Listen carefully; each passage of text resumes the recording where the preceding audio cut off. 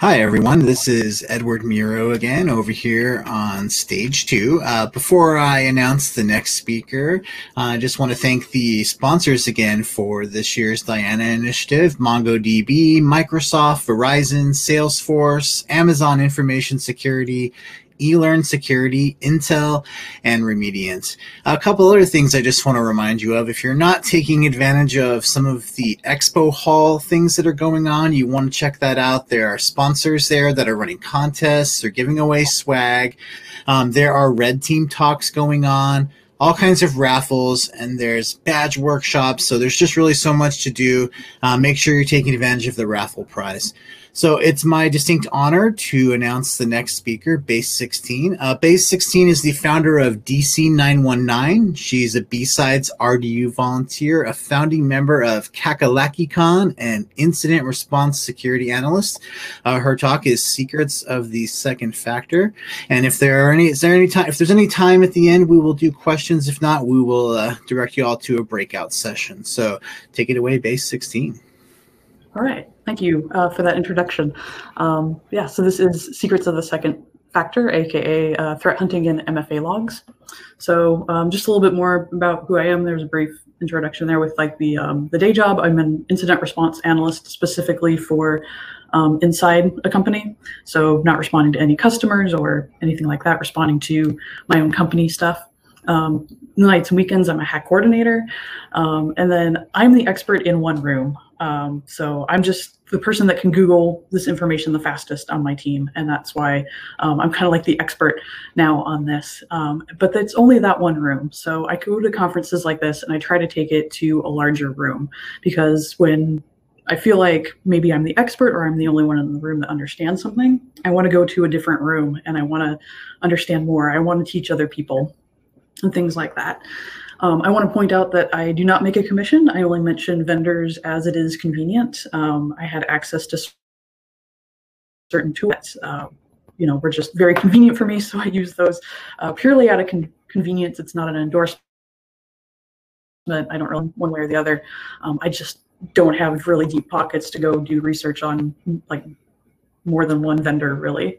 So I'm hoping that all this can apply to different vendors, but I might not be able to answer specific vendor questions. So giving you a brief overview of what the heck this talk is all about. I'm going to do a brief introduction to MFA 101, just make sure that we're all level set there on it. I'm going to get into what they tell you, basically what do the vendors tell you, what does the rest of the internet tell you, and like other professionals in the area, like conversations that I have seen happening already about MFA. And then I'm going to get into what I haven't seen conversations about, what I haven't seen the vendors talk about. And then I'm going to get into discovery time, the things that I found in my own like environment, kind of mix that in with a couple of other stories from the handful of people that I was able to talk to that have seen some things around this as well. And then I'm going to get into some points about how you can fix this and how you can have a good MFA implementation in your own organization. So just to level, for the purposes of this talk, MFA, or multi-factor authentication, second factor authentication, I'm going to use those interchangeably, is used after the password is correct. There are some implementations where you can put your code in line with the password, but that's not what I'm going to talk about today. You have to have a correct password first and hit that level of authentication before being requested on a device. And for the purposes of this talk, we're going to consider MFA is a phone call, an SMS message, or you're getting a push sent to a phone app, and then you have to push that accept button on that phone app. And then MFA is security. It's something that everybody talks about as, you got to have that second factor. You got to have that extra layer, that defense in depth. It's your security plan. So kind of moving on, I kind of want to give you an idea of the flow of how the heck MFA actually works when you go through and you enter your username or service. It then goes to your first factor authentication after it goes through a proxy. And this is going to be your Active Directory, your Radius, your whatever you have set up in the environment. It then passes through a firewall and goes to a cloud service such as Duo, where it then sends that signal to the phone, it passes it back, and it passes it to the application. Just kind of And then moving on to some of the things that you've probably heard about and that they've told you before. Problems are mitigated by this system. It mitigates any problems with the password policy. If people are saving their passwords in plain text files somewhere on the system and somebody's able to read that, the whole post-it note under the keyboard, that second factor gives you that credential harvesters, asterisk, asterisk, to a degree. So also where the MFA is seen in the threat model is something that they tell you it's all about, preventing that account access, or it's mitigating that password policy. So this is where it lies in the current threat model, where it's generally being discussed out in the open and everything. And then that leads to, pretty graphs and charts like this, where, we can see how effective it is, having an on-device prompt attempt or an SMS code, and how effective it is against. I'm going to give you a minute to kind of absorb this slide. I know that I talk really fast, and I actually give myself speaker notes to take a pause and let people kind of absorb information a little bit while I take a drink.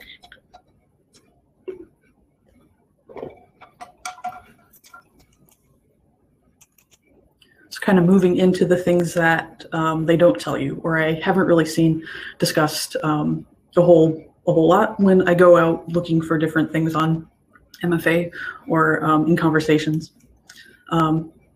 Problems persist.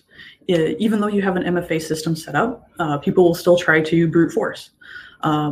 Imagine your phone constantly ringing for that second factor authentication. If somebody gets a password list and is able to get past that password, then is going to keep trying to authenticate, push messages, phone calls, things like that. Do your users know how to report brute force against getting these phone calls continuously, or keep getting codes sent to their SMS? Man-in-the-middle credential harvesting sites, where they can quickly use the information, where, just social engineering phishing sites of that nature. Another thing that you have to consider is user lockout and or bypass. What if a user doesn't have access to their phone or access to their device? An admin needs to be able to issue them a bypass code. And how does the admin validate who they are, who they say they are?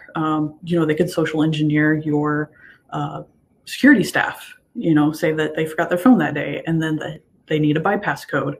How are you going to distribute those codes? Are they going to be a one-time use? Are they going to have a timeout? Things like that.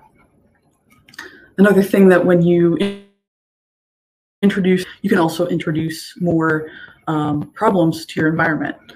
You can instill a false sense of security to some of your workers. They feel like they can click on anything, or got a whole bunch of stats about MFA will protect their account.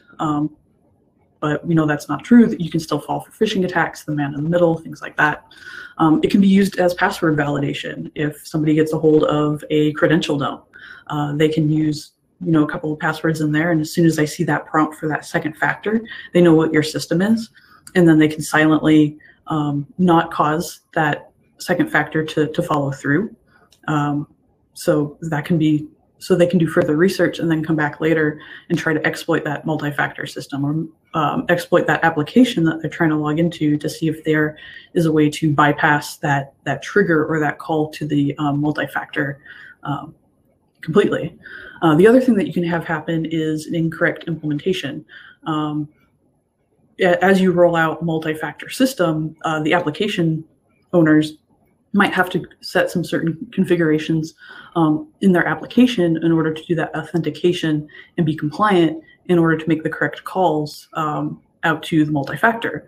They might set up their application in such a way that it passes the test from the security team one time, but then they go back in and make a configuration change later, and they're suddenly allowing local authentication instead of using that single sign-on. So they're now bypassing or not requiring that second factor, and your security team might not be aware of that. So moving on to the threats itself against the system, I kind of went out and I asked my red team friends, what do you do when it's supposed to, protect these systems so well? Is red team still able to get into accounts? And they said one of their favorite things is when they're going out and doing a pen test against a company where they're rolling out their MFA system for the first time. They find those people that are like PTO or not around, and they have to go and they focus on those people to get their passwords. And then the system, because it's brand new, the actual user hasn't enrolled their personal device yet. It then asks them for enrollment because the password was correct. So second factor is not set up yet. The red team just adds their red team phone to that person that they've managed to pop. The actual user doesn't notice because they're on vacation or whatever. Kind of some sneaky tactics there. Another thing that you can have happen, I already mentioned, was the brute force notification or calls. Your users get exhausted just having their phone ring. They just want it to stop. So they click the button and say, yes, go ahead, sure. If they don't have a way to report fraud or to report spam or anything like that happening, they're just going to accept, just to make it stop. And then the other thing that can happen is you can DOS an MFA server if it is set up in a fail open configuration. So if we kind of go back to our idea of the flowchart here, where it goes, where the user tries to authenticate into an application, it hits the primary authentication factor and then tries to reach out to a external server to get that second factor. If you were to have local access and maybe be able to set a hosts file or maybe be able to change internal DNS records, and you cause that connection to the external validation server, you can have a fail, and the system is set to fail open. It just bypasses the second factor completely. So that's another threat against. Things that they don't tell you, or the things that I haven't heard talked about a whole lot, is that there are logs. These MFA systems are logging all the time, and you can go in and you can read those logs. Why do we want logs? Well, logs tell me things. I like to listen to logs. I like to go out and explore and see what they have to say to me and see what they have to say about what my users are doing and what's going on in the company and what sort of systems are going wrong or haven't been inspected or not put in place correctly. So listen to your logs. I'll kind of show you what I have learned from the logs and how I've learned to listen to them. So kind of like the first step in the logs is, or first section, is going to be the access device and going through, and sometimes this isn't always clear. Certain applications can show up as browsers, even though they're not browsers. I've seen things like the Jabber application show up as Internet Explorer. So its engine is probably running on that, but it's certainly not IE. And then another fun thing, end of life. You can see what version of Windows users are logging in as. Go hunt, go find, and see if anybody's still running Windows 7, if that's expected or not. The next chunk that I'm going to take a look at here is the device itself. This is the device that the user is authenticating with, either a phone number or a device name, or it can be both. And then the event type is going to be an authentication. There are event types for admin. If an admin goes in and adds another device, or maybe they remove another device from a user's account if you don't have self-enrollment, if your IT has to go in and enroll, going back and looking through those logs can be interesting as well. And then the factor is how the device was used. So in this case, we see that the factor is a push, and that immediately tells us that this device, that this phone number, is going to be a cell phone, because you can't send a push to a landline. So that's kind of interesting. The next piece is taking a look at the host. In this case, it's going to be the authentication server, so the server that you are actually doing the authentication against. Not really an interesting detail in this case. Integration, I've seen different things such as like SSO, which is your single sign-on, VPN, your virtual private network, SSH, and then IP is where the traffic came from. And you want to remember that your IP is going to be integration dependent. So you're going to need to look at IP and integration together. Like the IP address that they're coming from when they log into a VPN might be different than after they're inside of your network and then they then leave your network to go do an SSO authentication. That IP might change to your company's public IP or something of that nature. Next piece in log listening, again, is looking at the IP address and the location, but that location needs validation. I used to work as a firewall engineer at an ISP, and I had a customer call in one day and they were saying, hey, my business partner is blocking my traffic. They said that my traffic is coming from like Costa Rica and I don't have any business locations in Costa Rica. Can you take a look? And I looked at the customer's account and I'm like, that's weird. You're on the New York firewall. What's going on here? And I jumped on that New York firewall. I started doing a packet capture. Sure enough, his traffic is leaving New York. No question about it. That IP is physically, located and everything going out of a New York firewall. But the registration on the internet, for whatever reason, the ISP still had it registered to Costa Rica block. So sometimes those things are really out of whack and they need to be readjusted. Go dub can for that.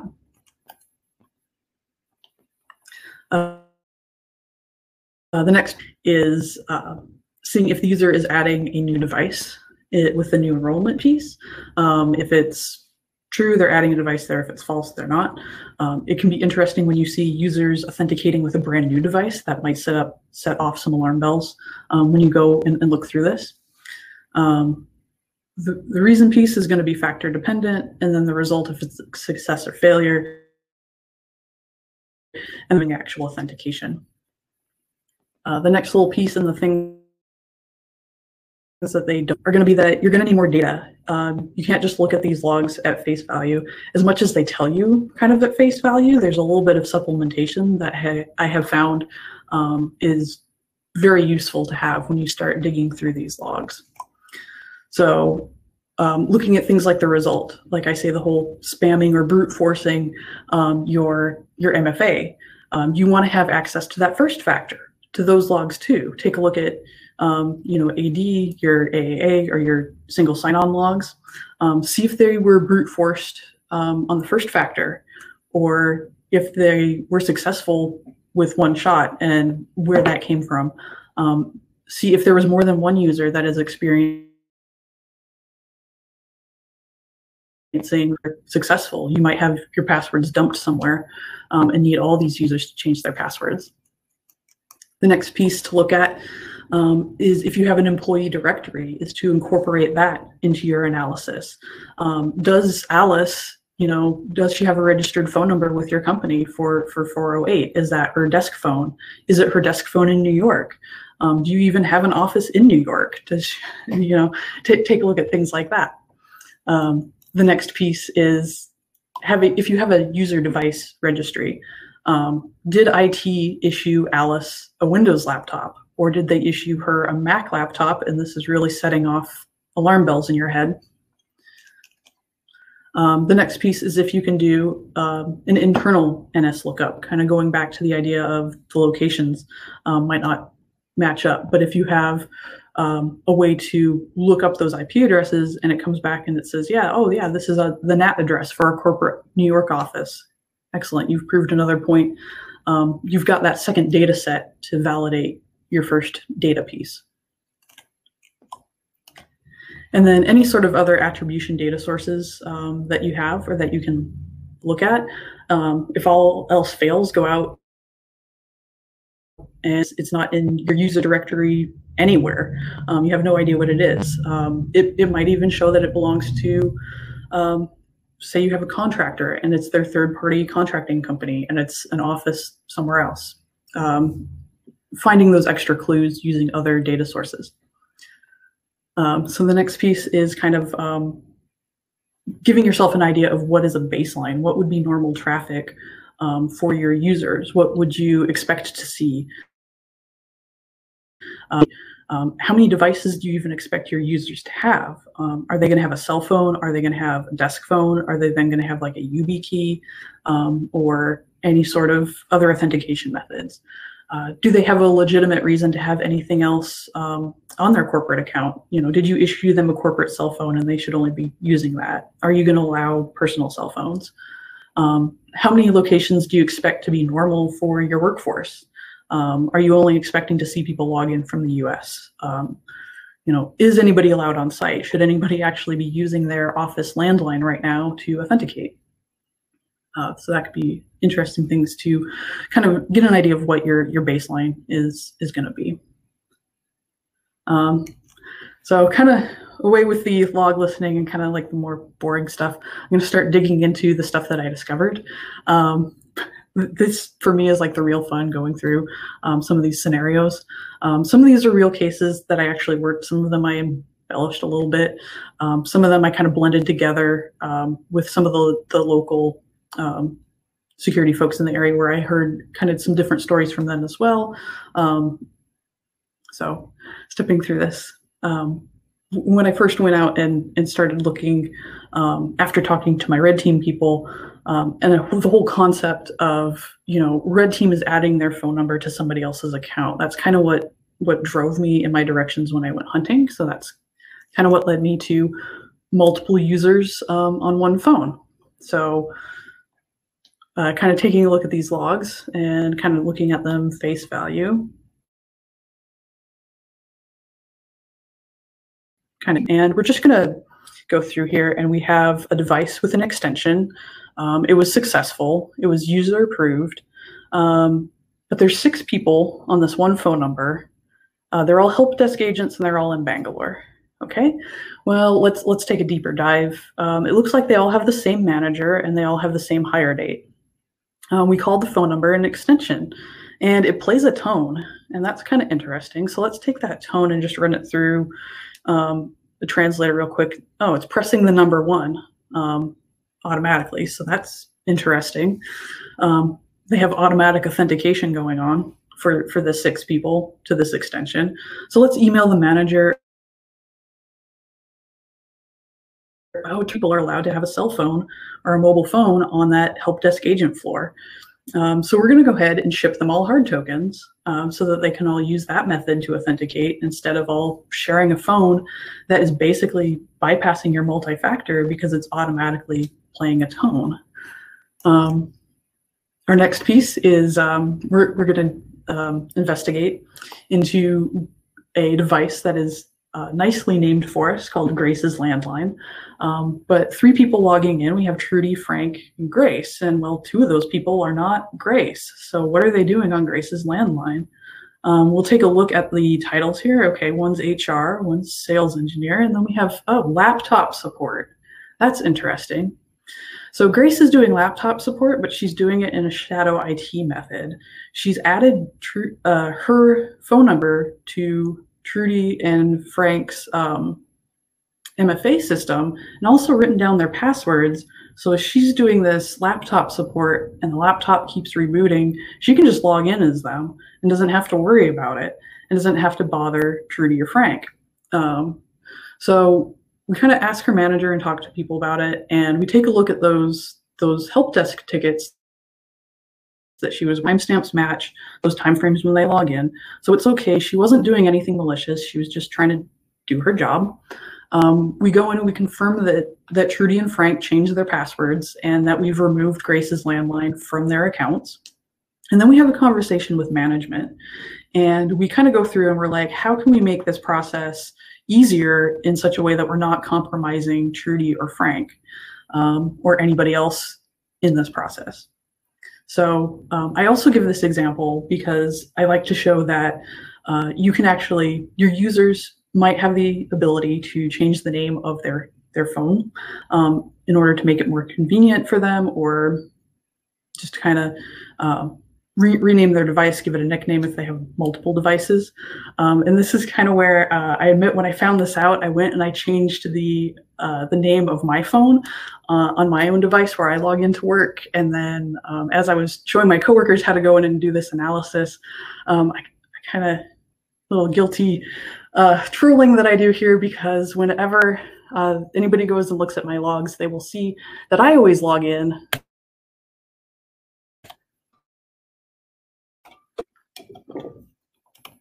Okay. So the next piece is going to be, the next thing that I did is I kind of reversed it, where I'm looking for one user that has multiple phones. So kind of some examples here. We'll dig in a little bit further into Alice here. She's a manager, an employee. She has 3 login phones. And phones are actually the same phone number, but they're named different. So looking into it a little bit further, proving out that it's benign, Alice previously had an unlabeled cell phone. She went out and she got a new iPhone. She previously had an Android. The MFA system had a code update where when she registered her Android phone with that phone number, it wasn't recording the device name on registration, but there was a software update and now it's grabbing that name of that phone. She didn't create a custom or anything, so that's kind of interesting. So it just, the MFA system decided to relabel it when she brought that in and installed the app on the iPhone. So that's benign. We can move on to where we have Bob the engineer, who's receiving his authentication as a mobile code, a push, and a phone call. We have his registered mobile number and his work number, but when we look at these 5 login phones, none of them actually match up to what we have on file for him. So this is very suspect. So we also take a look at some of the timestamps for when he's logging in, and they're happening at all hours of the day. When we contact Bob's manager, we find out that he's outsourcing his work to other contractors. Bob is actually 5 people, and none of these 5 people we have on record. So Bob doesn't work here anymore. The next piece we're going to look at for kind of deep diving into the logs is likely to happen, less crazy scenarios. So we're going to look at our user Ivan. We have a direct mobile number for him on file and a work number for him on file. We have what looks like his mobile logging in, and that is a kind of, and then it looks like he's had 5 attempts against his account. So let's take a closer look at that. We're going to verify this out as benign. His login attempts appear to have random timing. There's not any sort of pattern or anything to them. He has a successful login after the failures on a registered device that we know about, so that's good. We're going to go manager, and we take a closer look at that strange number that we saw attempting to log in. It turned out that he typoed his desk phone number, and Ivan's mobile phone was on silent, so he missed a couple of those pushes as well. So this is something that I've seen before, where the 919 area code often gets kind of typoed. People can typo in the system to 91, which is India's country code. So that's kind of interesting. You can typo these numbers, and you can accidentally call somebody with trying to do authentication, especially on enrollment. If that poor wrong number actually answers it, it can be on the account and then used again. So that can be a benign thing for brute force against a fat user calling somebody.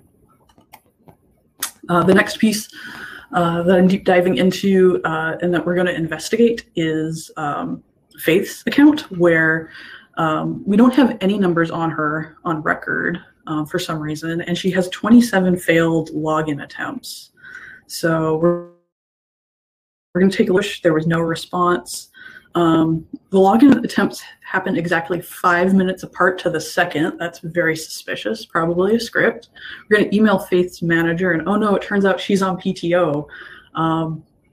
whatever number that is trying to authenticate, nobody's paying attention, and Faith is definitely not logging in. So we're going to go and disable Faith's account, and then we're going to set it so that when she comes back from vacation, she can reach out to make sure it's really her and reset her password and get her back logged into the system. And then we're going to take this and we're going to do further follow-up investigation on those login attempts, on those IPs. Those are very weird IPs, about where she's trying to, about who and what was trying to authenticate in as her and why they were doing it and things like that. So kind of the next piece after the beyond the technology that you kind of want to think of, and some of the scenarios that I may or may not have seen are things like assistants to executives or other people in the office, people that have a reason to proxy or to pseudo log in as somebody else. Are they getting the username, getting the passwords, and then adding their phones to the accounts of these other people and logging in that way? Do you have applications that have proxies in place and built out already so that this doesn't happen? Do you have maybe an intermediary application proxy that will allow somebody to log in as somebody else and to take care of just these administrative tasks? You want to be able to set that up.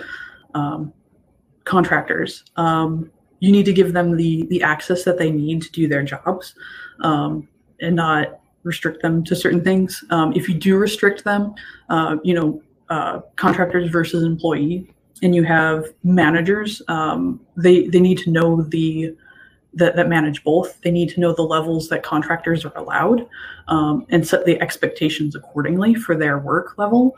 Because if you expect contractors to do work that they aren't capable of doing, where they can't log into a system where only an employee can log into that system, do not be surprised when you see contractor phone numbers on an employee's account, because they have to log in and do that shadow IT, get that employee's password in order to do what they need to do for their job.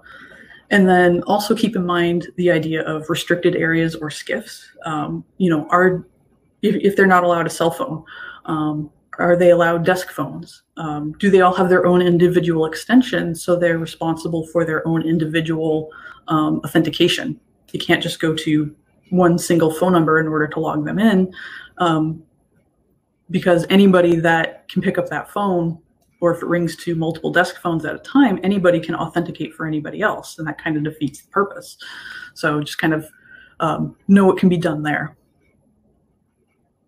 And then the next piece when you do any sort of threat hunting is responding to your findings. And some of the, I guess, suggestions I have for responding to the things that I have found is think about no self-enrollment or limiting self-enrollment. How many phone numbers do you let somebody actually assign to their account? Should they only have a cell phone or a company-issued cell phone or a desk phone, things like that. It does kind of put a burden on your IT department, so you do kind of have to look at the, IT versus security. There might need to be an ugly conversation there. But that would prevent a lot of what I saw just by limiting self-enrollment. Consider no phone call authentication. When you really think about it, if somebody steals like a backpack and it has a laptop and a phone in it, and that phone is the second factor, they don't have to unlock the phone in order to answer a phone call. So, they have a sticky note with a password on the laptop, that system's completely compromised MFA, or because they can answer the phone call for the MFA. If you do allow phone calls, consider authentication restrictions against the authentication. It's a minor slowdown, but if you change the default from press 1 to authenticate, and you change it to like press 6, it's just that extra step that somebody has to take in order to try to bypass that. And then fix what you find. You might find systematic things in your environment, about people sharing accounts and why are they sharing accounts, and it might not be an easy technology fix. It might be an HR. It might be a culture fix.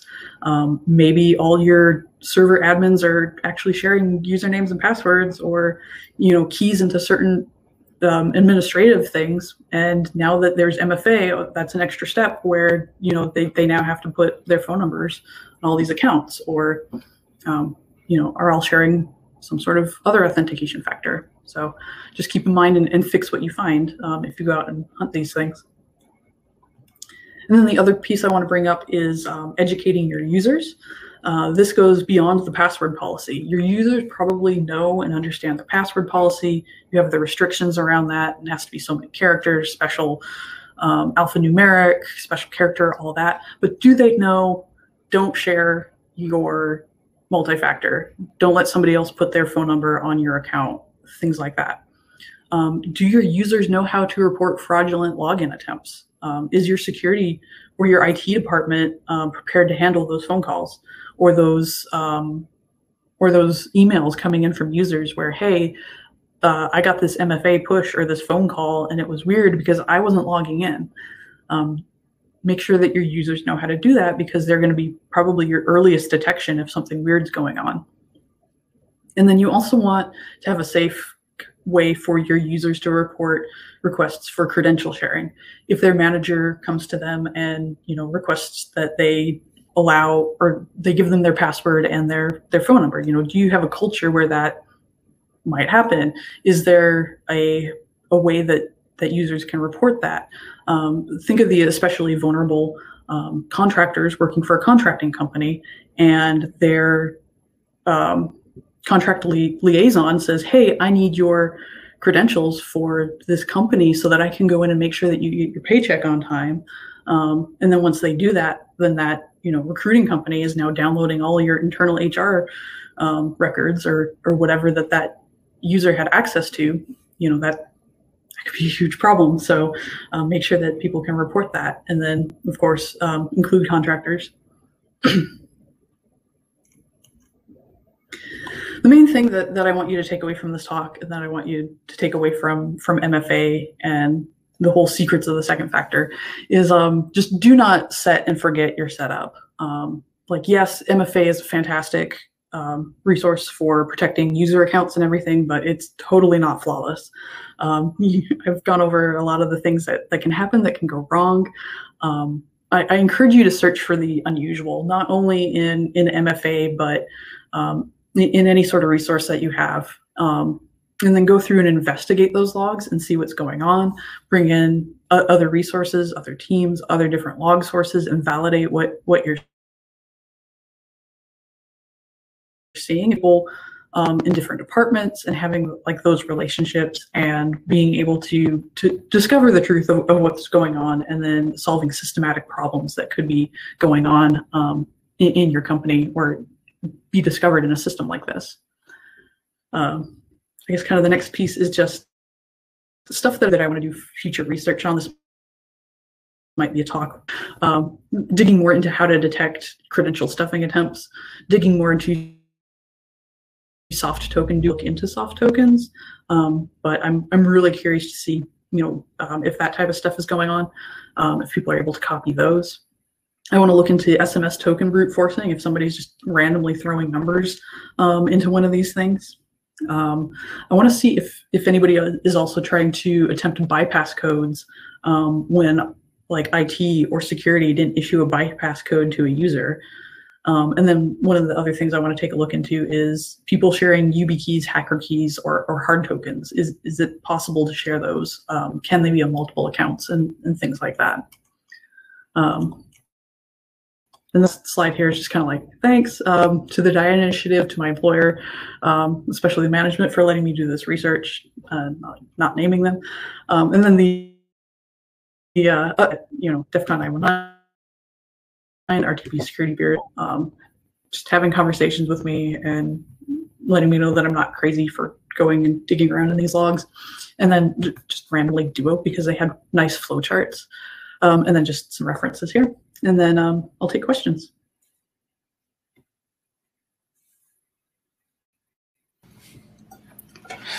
Hey, can you hear me?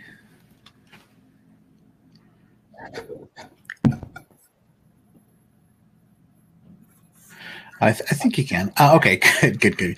Okay, Bace 16. I just want to say thank you so much for that talk. That was incredible. I was just having a conversation with a friend last night who works in incident response, and he was like, I'm currently at dinner trying to convince a bunch of C-levels to enforce MFA or two-factor authentication. And it's like, well, it seems so self-evident in 2020 that you shouldn't have to explain this. It should be so obvious and to justify the return on investment. It's just like, oh, but it's crazy.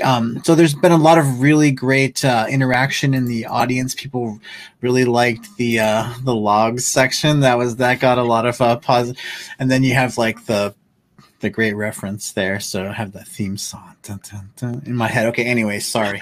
A lot of love for the case study scenarios. One question that we had was the DOS MFA server fail open slide. In this case, I assume failed close should be implemented in the architecture. Is that a correct assumption?